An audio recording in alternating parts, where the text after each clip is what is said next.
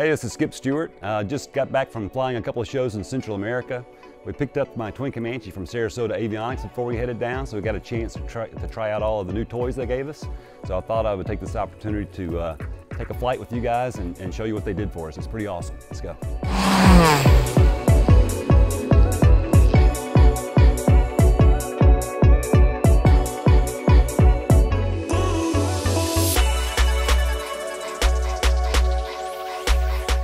All right, man, so this is, we're taxiing from my hangar at my personal airstrip here. It's called Pegasus Field, just east of Memphis, Tennessee. About a 3,200 foot strip. And I've got Union City programmed in here. We're taking Rob Holland some stuff up to where he keeps his airplanes for maintenance. It's only about a 25-minute flight from here. This entire panel was done for me by Sarasota Avionics, and they're the largest distributor of Garmin products. And I can tell you that they had done my panel before this, and I had some, you know, mixed companies' products.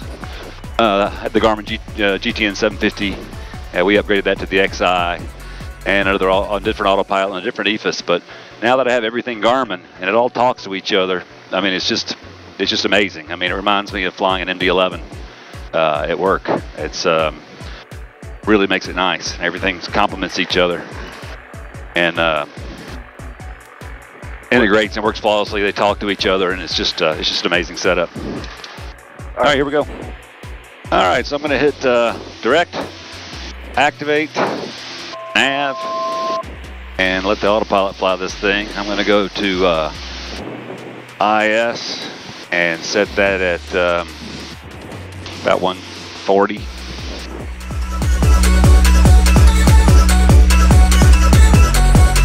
And hit that IS, or let her fly. Right now I'm just got an altitude hold, and I'm just using the heading bug to enter the downwind for 19 here at Union City. And it's holding altitude perfectly. I got the power pulled back so I can get to gear speed. I haven't done anything fancy with it yet, like you know, shooting approaches or stuff. We'll play with that stuff later. Right now I'm just trying to get used to the you know, logic of it and where the buttons are. But I mean, it works flawlessly.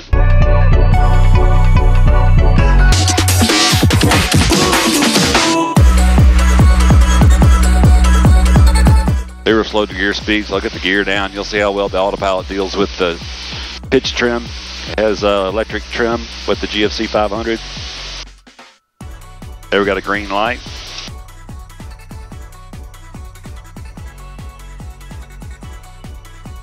Make a little correction here with the heading bug. Trim. You don't have to reach over your head and wonder which way to turn it. I always turn it wrong the first time anyway.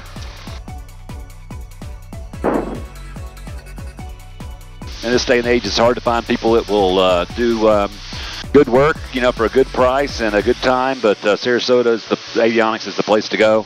I went with what Kurt recommended for this airplane, and it's fantastic. I had a trial version of the synthetic vision on here, and flying in Central America around all those volcanoes and stuff, it was really cool. So I'm definitely going to continue that, upgrade this to continue that trial period. But if you want some work done on your panel, you need to call Kurt, Sarasota Avionics. He knows what he's talking about. Like I said, they're the largest distributor of Garmin products in the country, and it's a place to go for sure. Sarasota Avionics.